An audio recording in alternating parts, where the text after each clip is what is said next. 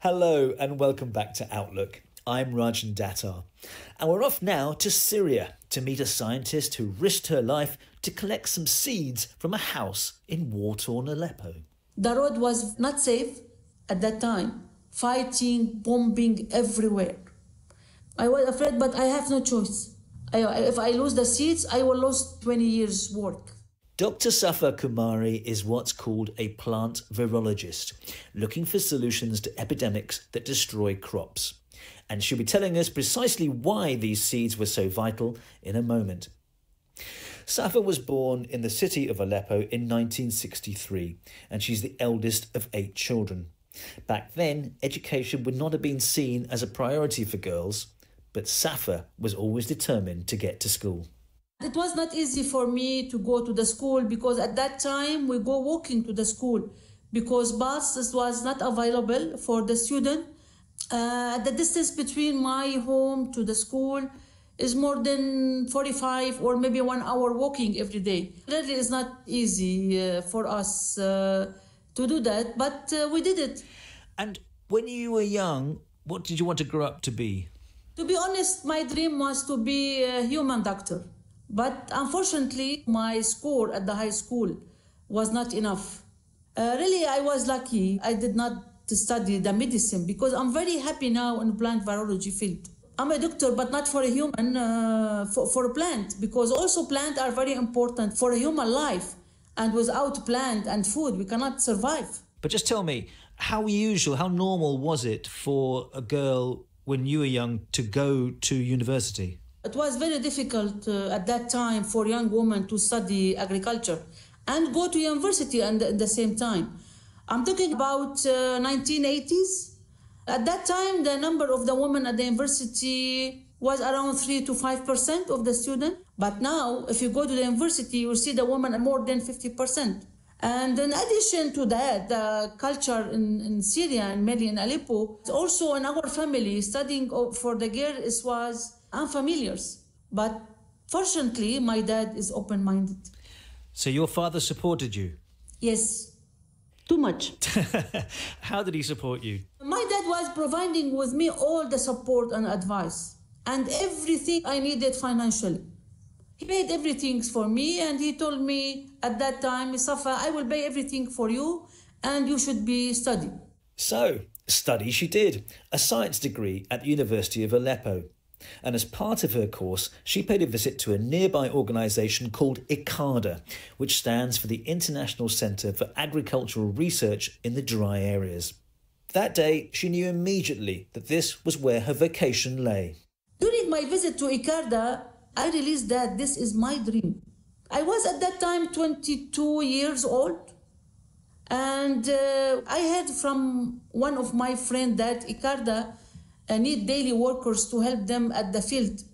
This was on March 1986. Next day, I visit ICARDA, and by chance, the labor's office asked me to work at the virology lab. I can say that now I'm very lucky because I work with well-known plant virologist. It's called Dr. Khalid Makouk, and I learned from him a lot. Then I got to the ICARDA plant virologist position, and my virology is my baby. You specifically chose virology, or you concentrated on virology. Tell me why you think plant virology is so important. Because every day there is something new. Look now for corona.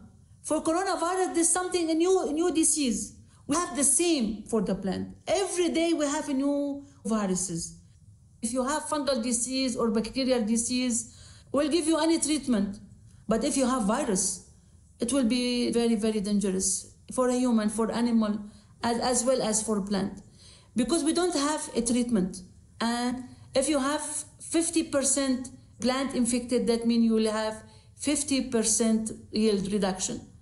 Can you imagine what will happen for the poor farmers when they lose their stable crop and food? For example, during 1992, a severe virus epidemic affecting fava bean crop in Middle Egypt, leading to yield loss of fava bean at that time over 90%. Now, if you're thinking now, what is the most important breakfast dish for Egyptian? And many countries in Africa is full and طعمية.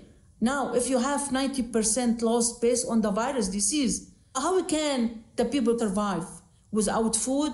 And you know how the people are poor in that area.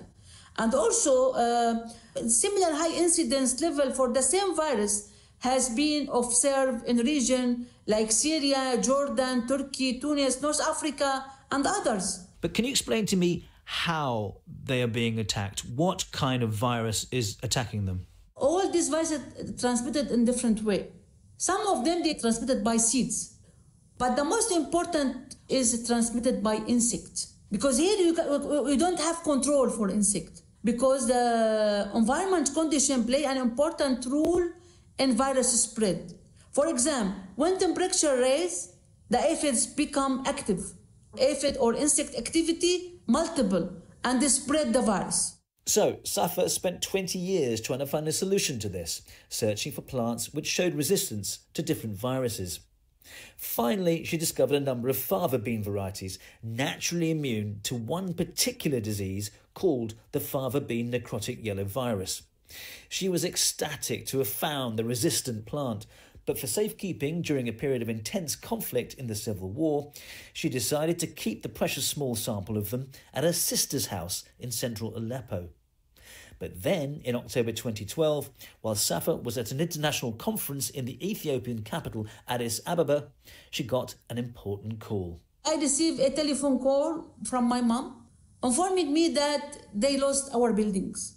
And then they went to Turkey. All of them. My mom, 3 brothers, and with their family.